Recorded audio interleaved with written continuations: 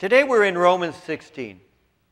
We're going to look at verses 17 through 19. And allow me to read you verses 17 through 19 and give an introduction, and we'll look at this as we get together here in this passage. Beginning at verse 17, Romans chapter 16, beginning at verse 17, reading to verse 19. Paul writes, "Now I urge you, brethren, note those who cause divisions and offenses contrary to the doctrine which you learned, and avoid them. For those who are such do not serve our Lord Jesus Christ, but their own belly, and by smooth words and flattering speech deceive the hearts of the simple. For your obedience has become known to all. Therefore I am glad on your behalf. But I want you to be wise in what is good and simple concerning evil." We're going to be looking at a passage right now that, as we look at it, I'm going to teach it in a different way. I'm going to teach in a different way than you may be used to here in this church. I'm going to be sharing with you some things, a lot of scriptures to develop some things, because this is very important for us to really get. Paul is closing his letter. And as he's closing his letter, he's beginning to encourage them. He's actually exhorting them. When you look at verse 17 and he says, "I urge you," it's not just simply a suggestion. It's actually a command that he's giving. And you would wonder, why would you close your letter with this particular command? And it's simply put, because everything that he's taught up to this point is leading to this one command, which is, listen, I've given to you the essentials of the faith of Christ. These are the things that ought to guide you in the future. There will be people who will enter in amongst you and will be bringing with them error. You now are equipped to be able to note those who do so. And so he's basically saying these are the things that are essential for your faith and salvation. He is actually issuing a warning to safeguard the biblical purity of this church. And he's writing concerning those who will bring doctrinal division and cause offenses to the body of Christ. So his concern is purity of doctrine. And there's a reason for that. It's because doctrine produces behavior. What you believe is going to motivate how you act. And Christian behavior and attitude cannot be separated from our knowledge of God. Reality, the reality of our gospel, the claims of the gospel, are substantiated by the way that we live. And the way that we live is grounded in what we believe, which provides a foundation for our witness. You see, in the Gospel of John, Jesus lifted up a prayer to his Father. It says in John 17, verses 21 through 23, that he prayed that his disciples may all be one, as you, Father, are in me and I in you, that they also may be one in us, that the world may believe that you sent me. And the glory which you gave me, I have given them, that they may be one, just as we are one. I in them, and you in me, that they may be made perfect in one, and that the world may know that you have sent me, and have loved them as you have loved me. And so what we believe is really the foundation for how we live. And how we live is really the foundation for our witness to a world that doesn't know the Lord. So Christian love and unity produced by his truth is to be an argument for the gospel. The truth of Jesus is intended to make people loving and compassionate. And Christians speak of and point people to a God of love. We therefore do not simply speak of a God of love. We demonstrate the truth of God's love by loving one another. And so part of loving one another is the pursuit of unity with one another. Like it says in Psalm 133:1, "Behold how good and how pleasant it is for brethren to dwell together in unity." So the truth of the gospel will unite, but bad doctrine creates divisions and it causes stumbling. So Paul is giving them an order here in verse 17 of Romans chapter 16. He gives them an order to identify false teachers and to avoid them. Notice how he says, note those. Note those who cause divisions and offenses. Now, when you make note or you mark them or you're aware of them, you're not judging them, and it's not unloving to do so. In reality, what it is doing is safeguarding the church. So he says, note those, in other words, keep a close eye on them, because the fruit of their ministry will be seen. It is division and it is offense. Division speaks of dissensions, even sedition. The word offense is a Greek word scandalon. It means a stumbling block. It's a trap or a snare. It's an impediment that causes people to stumble. So he says, note those. Keep an eye on them. Mark them out. He says, note those who cause divisions and offenses contrary to the doctrine which you learned, and avoid them. Now, why would they do that? Why would Paul order them to note as well as avoid certain people? Well, because failing to guard against those who cause division will destroy the work of the church. These people are going to bring in pet doctrines. They're going to teach contrary to what has been taught. And in doing so, they're going to undermine the foundations of the gospel of Jesus Christ. Now, I want to develop that a bit further. Over the centuries, the Christian faith has held to teachings that are recognized as being orthodox. When the doctrine is not what would be called an essential, then it is graciously tolerated, if you will. And the general method of approaching these differences is in essentials, unity, in non-essentials, liberty, but in all things, charity. So we are those who unite around those things that we believe are the weightiest, the things that are the most important, the essentials, while we should give liberty to those things that are called non-essentials. Now, the non-essentials are also called peripheral. And some beliefs are what are called peripheral. For example, these beliefs that are in the church that are not essential would include things like infant or adult baptism, or what we say when we baptize somebody, or belief about particulars concerning creation, or belief about the end times, belief about the pre-trib, mid-trib, post-trib, rapture, the security of the believer, the place of Israel in our theology. These are things that we can speak about and maybe differ on certain finer points, but they're peripheral issues. Those are not essentials. They're not essential to salvation. Sometimes we might even have discussions within the church concerning personal liberties and practices like the order of church service, or the kind of music that we play, or the volume. You know, there are those people who think that church needs to have certain kind of music. You play organ music or whatever, and they're very comfortable with that, and I have no problem with that at all. If they like that, that's fine. Other people think that you're supposed to play real quiet music because, after all, it's the house of the Lord, and I have no problem with that. That's fine if that's what you want. And then there are others that say that, no, an organ playing in church is not something I appreciate, and I don't really like quiet music all the time. And that's understandable too. I remember years ago now, we were in a small hall at that time. It sat 427. We used to put 475 in it.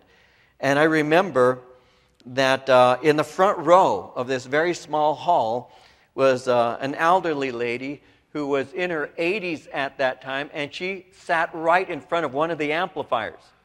I mean, right in front of it. I mean, she wasn't 3 steps away from it. This huge amp. And our bands have always been loud. And I knew her grandson, so I approached him and I said, Steve, I said, your grandma.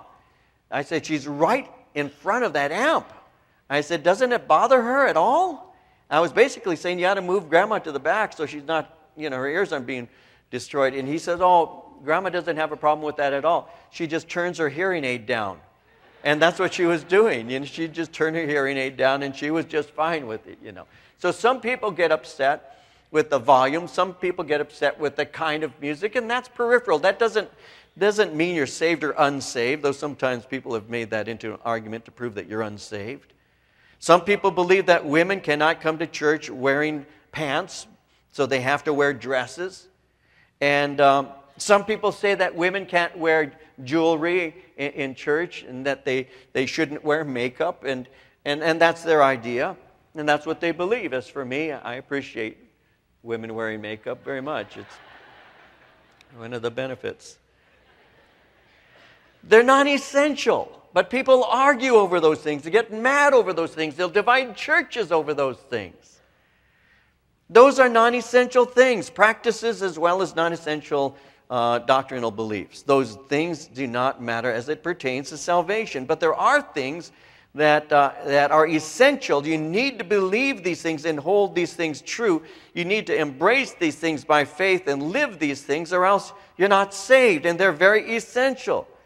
The deity of the Lord Jesus Christ, the virgin birth, the blood atonement, bodily resurrection, the inerrancy of Scripture, the belief that Christ is the only way to salvation, the belief in the Trinity, that salvation and justification comes through grace, through faith in Jesus Christ alone. These are essentials that you have to believe in order to be saved. You cannot say these things are not true.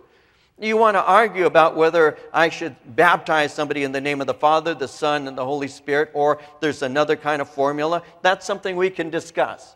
You want to talk about a child being baptized versus an adult?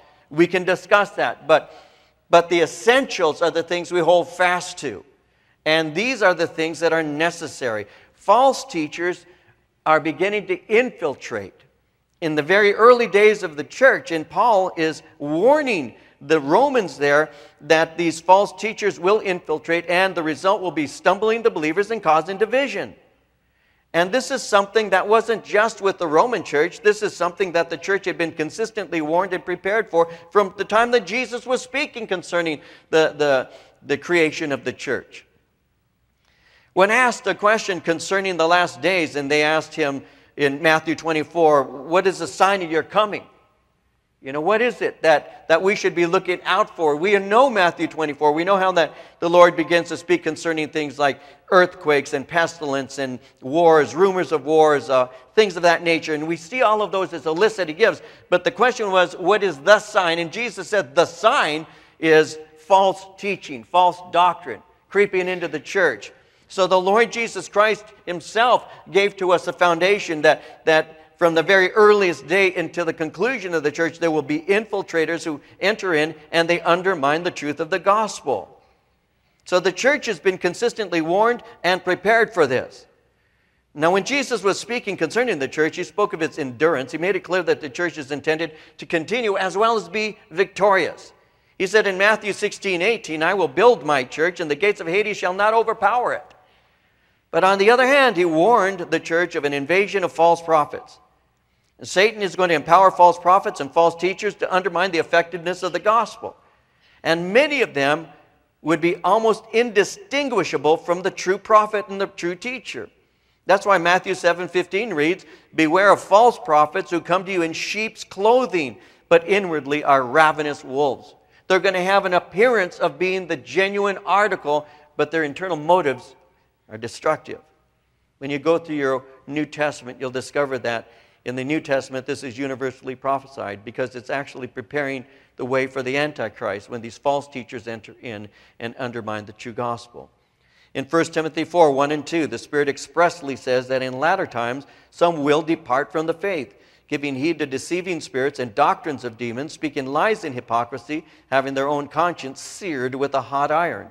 2 Peter chapter 2, verse 1, there were false prophets also among the people, even as there shall be false teachers among you, who secretly shall bring in damnable heresies, even denying the Lord that bought them, and bring upon themselves swift destruction. 1 John chapter 4, verse 1, beloved, believe not every spirit, but try the spirits, whether they are of God, because many false prophets are gone out into the world. Jude 3 and 4, dear friends, although I was very eager to write to you about the salvation we share, I felt I had to write to urge you to contend for the faith that was once for all entrusted for the saints.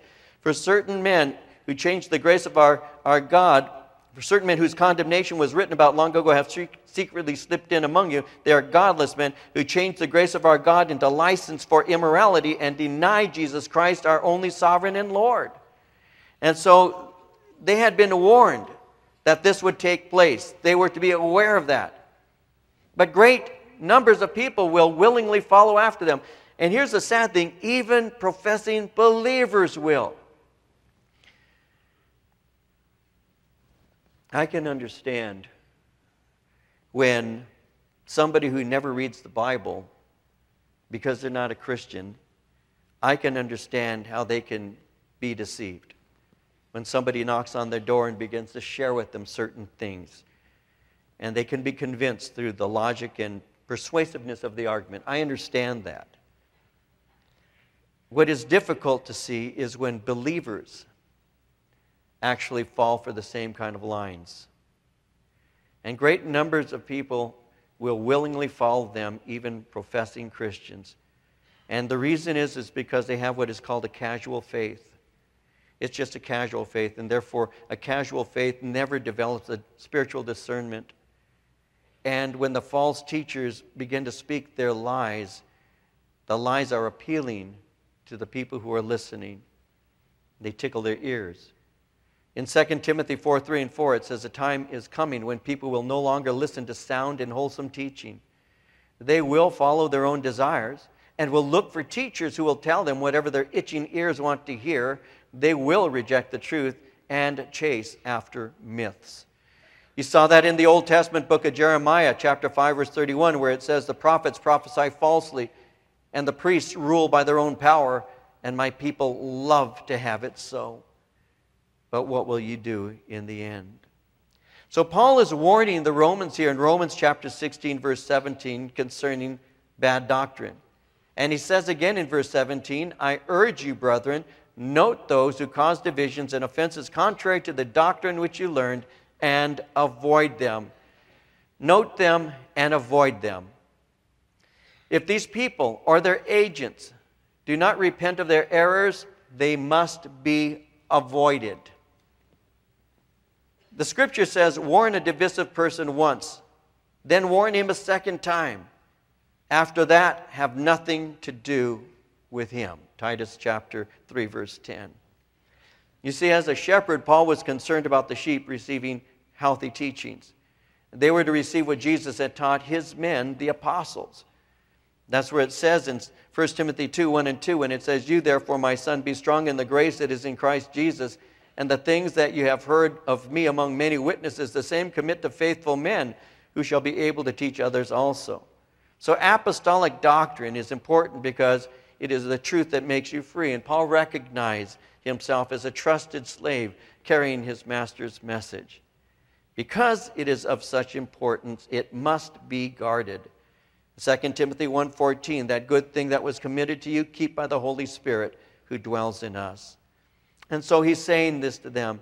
"I urge you," this is a command, "brethren, note, mark out those who cause divisions and offenses." That would be speaking of false teachers, "contrary to the doctrine which you learned." In other words, you've been established in what you should understand of God, and avoid them. Why? Verse 18, "For those who are such do not serve our Lord Jesus Christ, but their own belly," their own carnal appetites, "and by smooth words and flattering speech deceive the hearts of the simple." These false teachers love the attention that they get. Often they're eager for fame, for financial gain, or power over their followers. And often they live extremely luxurious lifestyles and can even live immorally. Because people do not understand healthy doctrine, or perhaps because sometimes the truth isn't candy-coated or presented in a way that is fashionably acceptable, or perhaps because it's presented in a way that may be more raw than what we're used to, people get upset. I mean, I find it interesting, and I'll just say this briefly, but I find it interesting how the uproar over this father in Duck Dynasty got so many people upset, right? You know, so many people who are mad right now. They want to ban him from this show. I don't know if anybody in here watches it. You know, Duck Dynasty isn't one that I watch, but, to each his own, and some people do, some people don't. I'm not one who watches that. But it's interesting that it's under the banner of a reality show, and when he gets real, people get mad. You know what I'm saying? Isn't that kind of crazy? It's kind of goofy to think about. I mean, he got real and they got mad because they weren't expecting him to be that real, I guess. And yet, what is it that's so attractive about a show like Duck Dynasty? Well, I'll tell you what, I have seen it a few times. My mom liked it a lot. and I had to see it sometimes when I was with her. But the Duck Dynasty, well, they're Christian people, aren't they? And they have time around the table where they pray, and it's not put on, it's real. And for some reason, the reality of that table is not supposed to be taken into GQ interviews, I guess, you know. And when asked a straight question, a straight answer isn't sufficient for some people. They don't like it. What do you expect? This guy's a Christian. Now, my problem is perhaps the way he articulated what he was saying. I believe that there was some crudity involved. That perhaps for him is the normal way of expressing himself. I'm not here to judge that. But I can tell you this, what he said is basically, when it's actually exegeted, when you actually look at it clearly and try and understand what he's saying, he's basically simply saying that there are certain things that are wrong and there's certain things that are right. And he says, and me, I want to go with those things that are right. In doing so, what do you end up with? You get all kinds of people mad over that. And that, to me, is just an amazing thing. They don't want them to be real on reality TV. They think it's more wholesome to watch the Kardashians. You know, that great model family for all to grow from, I guess. I don't know. You know, Jersey Shores, that's an edifying show, isn't it? I mean, it's kind of hard for me to grasp those things, because the fact is when he was sharing what is basically biblical truth, you know, the people just get into an uproar because somebody had the nerve to actually oppose the current thought of the age. And so I wasn't surprised, were you, if you heard about it? I'm not surprised at what happened at all. I would expect that to take place. The thing that is attractive is their Christian values. The thing that is unattractive is their Christian values. Isn't that interesting? But that's the way the world is, isn't it? It's kind of like just doesn't have, there's no balance in it. And so the church has to stand up and articulate what the truth is. And it just so happens that this man did so, and in doing so, he got all kinds of people upset. Well, the fact is, again, is that there is doctrine that is true and acceptable and has been. The way you express it perhaps can use some fine-tuning, but the bottom line is it's true. And those are things that we believe, we all agree with and all. And it's really what is called apostolic doctrine. It's apostolic because it comes from the apostles who were given that doctrine from Jesus himself. And it's a truth that sets us free. And therefore, because Paul was recognizing himself as a trusted slave, he wanted to carry his master's message and give it properly.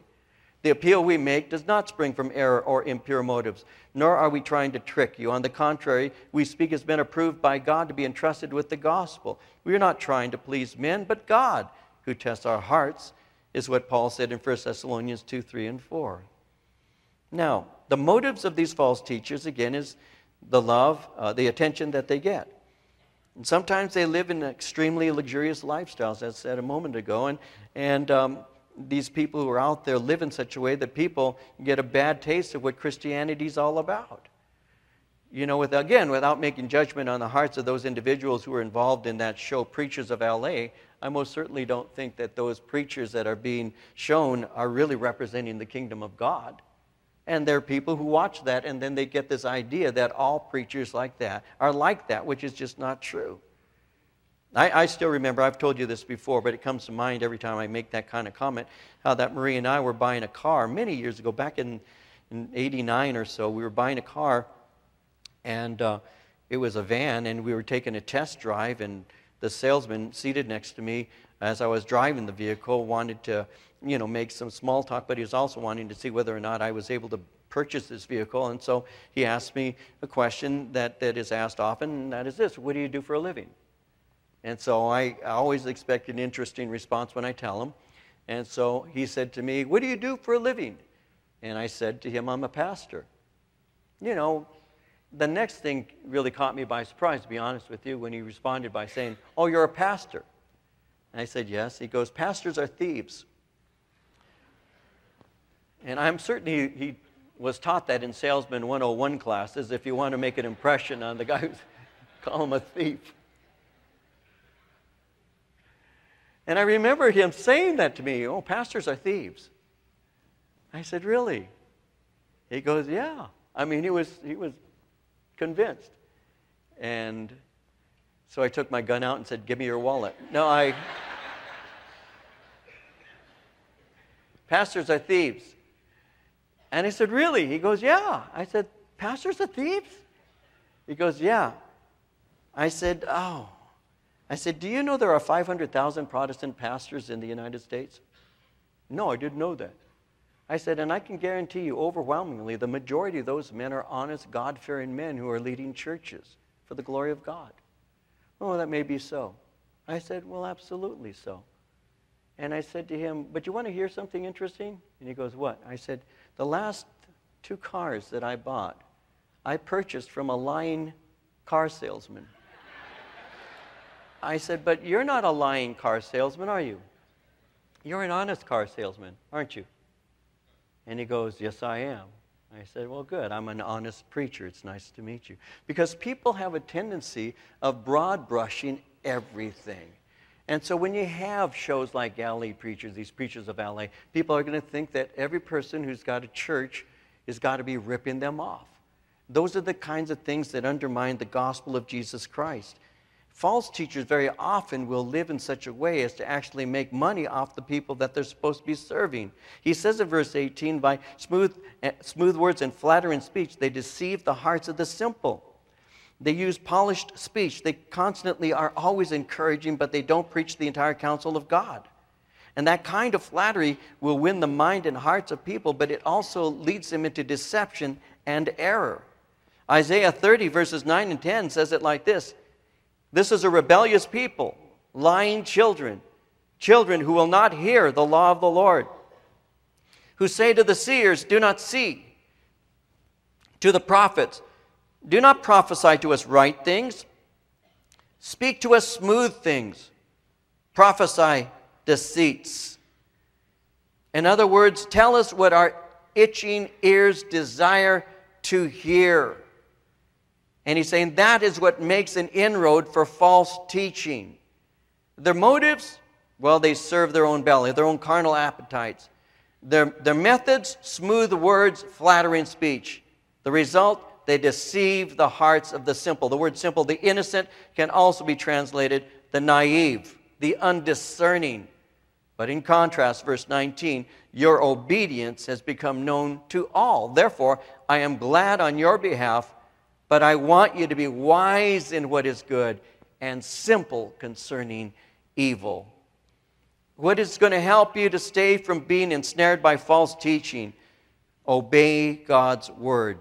The word of God will safeguard you from error. It safeguards you from being reached by those who are bringing it. And as one who cared for them, he desired to protect their spiritual innocence. And that's the motivation of a true shepherd, loving and protecting the sheep. It's like what he said in 2 Corinthians 11, 2 and 3, where he says, I am anxious for you with the deep concern of God himself, anxious that your love should be for Christ alone, just as a pure maiden saves her love for one man only, for the one who will be her husband. But I'm frightened, fearing that in some way you'll be led away from your pure and simple devotion to our Lord, just as Eve was deceived by Satan in the Garden of Eden. What a great testimony they had, though. They had a fame for obeying the true message of the gospel. And that fame had spread, and he knew that they would do what was right in relation to exposing and avoiding these false teachers. So he appeals to their past obedience and their reputation for doing what is right. And that's a beautiful testimony, by the way, guys, to be known for obedience to the Word of God. And that motivated Paul to his exhortation to expose evil. Notice how he says in verse 19, I want you to be wise in what is good and simple concerning evil. I want you to be wise. Wisdom very often comes through experience. I want you to be experienced in doing what is good. Put God's word into practice, and that develops wisdom. But I want you to be simple concerning evil. The word simple means to be free from guile, to be innocent without a mixture of evil. In other words, avoid the temptation to experience that which is evil. There are those who think that in order to reach the culture, we should personally familiarize ourselves with it. I don't believe that I have to experience the evil of my culture to understand it. I don't have to dig through garbage to discover what made up that pile of garbage, because if I do start rummaging through garbage and I remove my hand, then I'm going to have the stench of that garbage on me. So why would I go somewhere to discover how evil certain things are on a personal level. And yet we have people today who will argue in order for you to have an effect, you need to get into that mud and understand it from a personal experience. And I have to say that's not true at all. That's not true at all. And Jesus Christ walked the face of the earth, and he never got himself sullied with the dirt of it. He just loved the people, and he wanted them to himself. That's what we're supposed to do, guys. I don't have to play with the garbage to find out that the stench will cling to me once I played with it. And you don't have to go out there and discover evil. You need to just avoid it, and you need to be aware of it.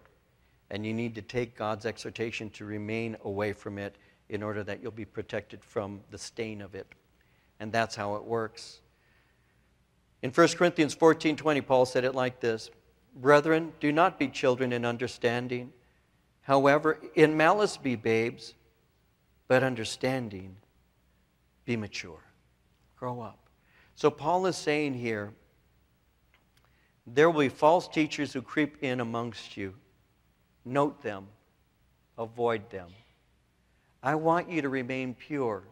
And the way that you can be sullied, the way your purity can be changed into that which is not pure any longer, is by giving in to the teaching that they bring, which will take you to a place that God doesn't want you to be.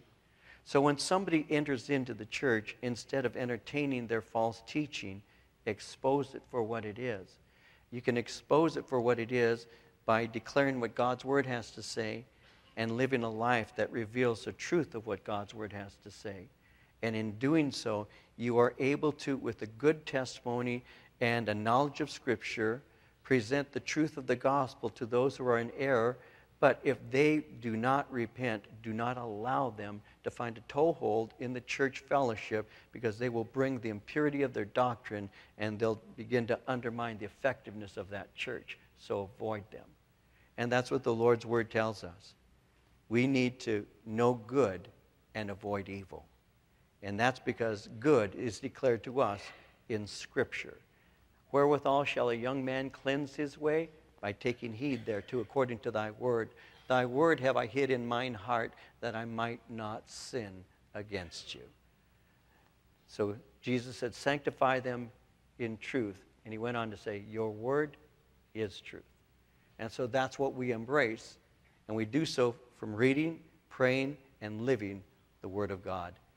Our lives are transformed. We're aware of what evil is. We can present the solution, which is the grace of God through Jesus Christ, and avoid getting entangled in that. And that's the heart of living the Christian life.